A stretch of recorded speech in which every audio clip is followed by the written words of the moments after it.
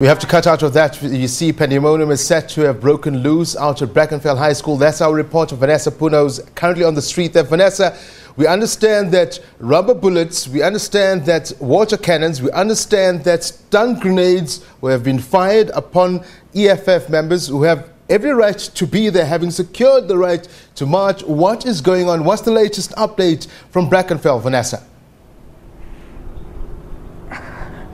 Yes, indeed, I can tell you that chaos has indeed broken out here on the corner of Frans Conradi Street. It's around the corner from the school. A large police contingent fired off water cannons as well as stun grenades because a short while ago we witnessed an altercation, or rather conversation between a member of the public order policing as well as an EFF member saying that they had only agreed to certain conditions. Of course, this protest due to have started at 12 o'clock today, and of course still 2 hours or so, an hour and a half before that is due to happen. We're making our way to the scene where a large group of EFF supporters have indeed gathered. There's a water cannon in the background. You'll see that the roadway is completely wet because they were indeed water bombed a short while ago, and some complaints from the EFF members who have come, it seems, en masse. You'll know that the protest action was to allow 100 protesters to protest outside the Brackenfell High School, and of course the reason for that protest is the allegations of racism at the school following the private matric party. I'll just show you the large police contingent that is on scene at the moment, the water cannon also at the ready, and we are making our way towards this group. I mean, I count at least a few hundred supporters here of the EFF as we walk towards them. There's also a helicopter hovering above, police helicopter, to monitor the situation, which seems extremely volatile at this point. Just opposite the Brackenfell police station is where we are at the moment, and this, of course, where you'll see members of the police speaking to members of the EFF. I'll try and get to listen to what they have to say. And then we can have a very peaceful protest, because the minute now people get hurt, it might be unruly, and we don't want that. We want to control the situation. So just take a That's what I told in the first place. That's what I want. I want a peaceful march. With no incidents. No, there will be no incidents. With no incidents. Yes. That's what I want. So just take a technical. You already spoke to your people now? Yeah. You already addressed them now? Sure, yeah. Right. So I told you when you really told your time is when you're going to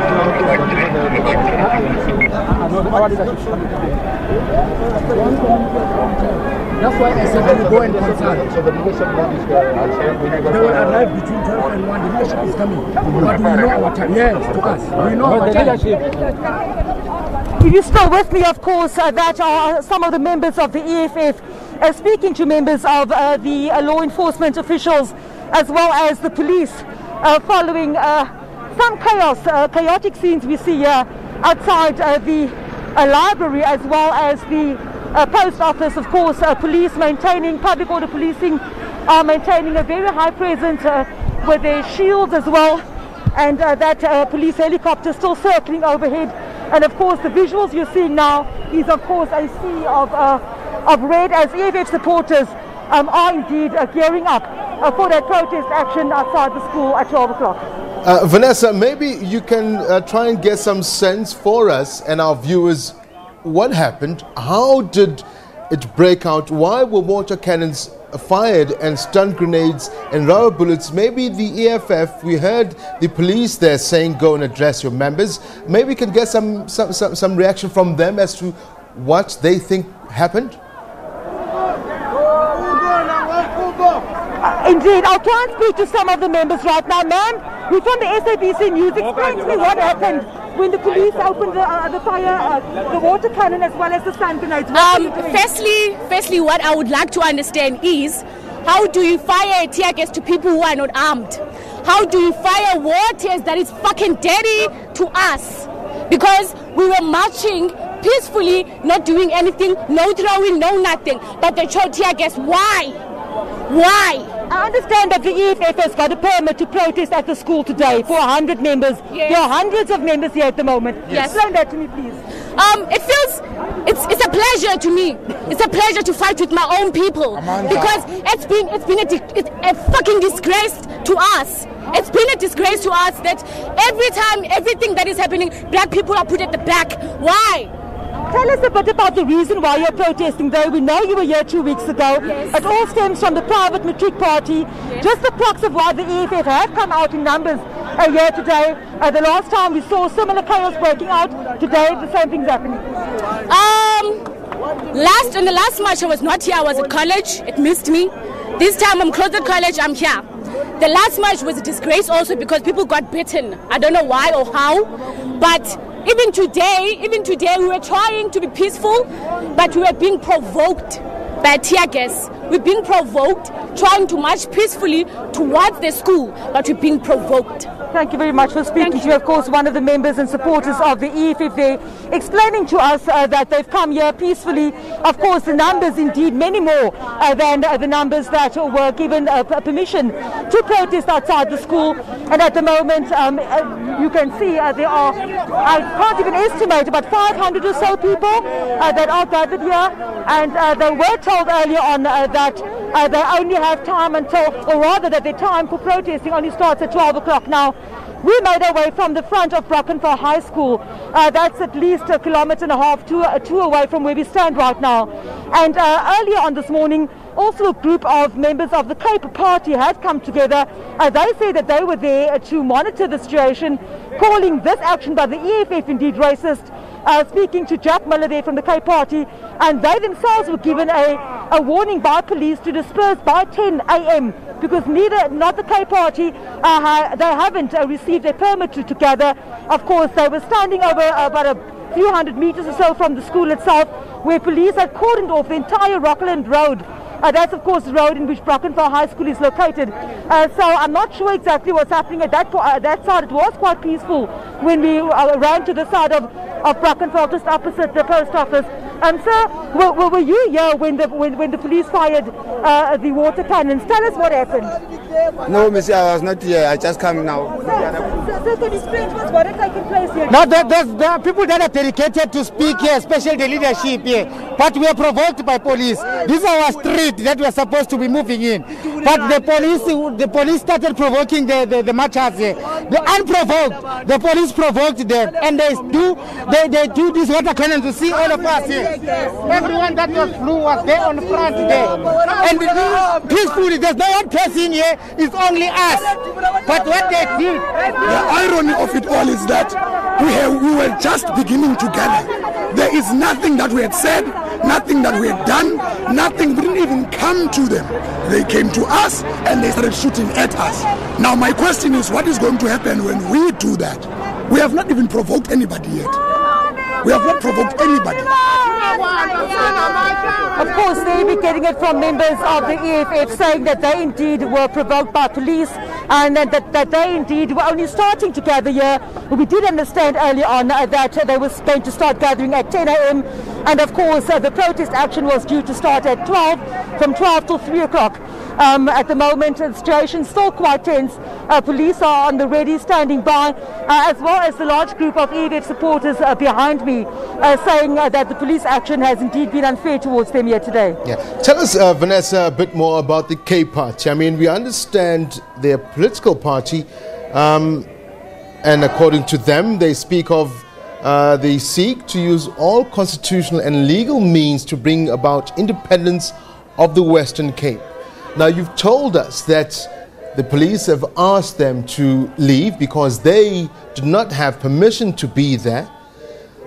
Basically, one could say there was a form of agitation, and what we're seeing unfold now mostly was inevitable.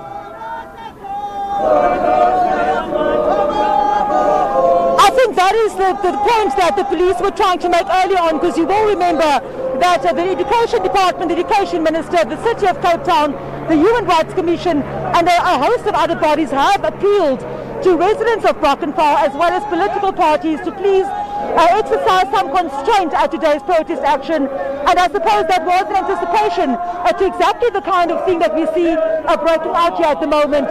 When I put the question to Mr. Jack Miller on why they were indeed here, he told me that they were here to to monitor, to observe what is going on.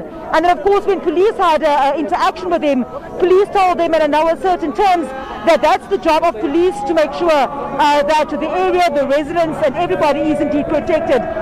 So the co-party has accused the EFF of politicking as well as grandstanding, but at this point in time, I suppose we could also ask the reason for a political party putting up their banners and their regalia at a very politically, not just politically but racially sensitive protest. This protest itself highlighting, even eliciting concern from various parties across South Africa. The President himself has weighed in, calling the incidents of chaos that we saw unfolding here 2 Mondays ago as regrettable, and at this point in time upset members of the EFF behind me trying their best to stay behind the police lines.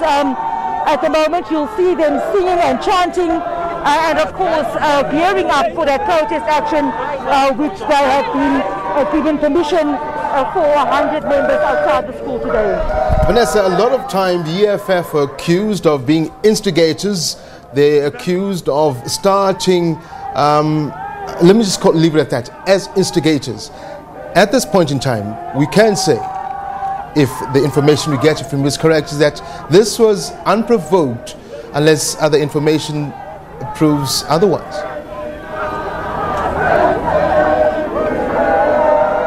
Well, this is what the EFF is telling us. They're telling us that they were provoked by police. Now, of course, at this very intersection at Transcon Radi early on in the week, that's exactly where the members of the PAC themselves were barred from coming closer to the school early in this week, and you'll see that members of the EFF, they are trying to create a line asking us to move further back at this point in time, and they are insisting that they are not provoking anything. They, at least from the EFF's point of view, are insisting that they were indeed provoked by police. Vanessa Puna, what we'll do, we'll leave you for now. Thank you very much indeed for the updates on that. Please do get in touch if anything does happen. Vanessa Puna, senior SABC News reporter there in Cape Town, just outside Brackenfell. As you saw there, some of the people she spoke to spoke about the fact that there was a lot of, water cannons, stun grenades. Water cannons were used against those people as chaos obviously erupted at the Brackenfell High School in Cape Town. Police have fired water cannons, have confirmed the stun grenades to disperse what we now say are EFF protesters. We heard them say they were unprovoked. Not clear at this stage what triggered the violence, but tensions rose when the police said that more than 100 people were allowed as per permit were outside the school. EFF has this morning began the peaceful march to the school. In fact, as you see there, Vanessa is speaking about they're going to march to the school. They're already organizing the line to march there. Vanessa Puna, and again, thank you very much for speaking to us. And to our viewers at home, apologies. We'd like to apologize for the adverse language that we heard there from one of the people that Vanessa Puna spoke to at the EFF. Obviously quite distraught about being fired upon, but we'd like to apologize as the SABC on the crude language used on air.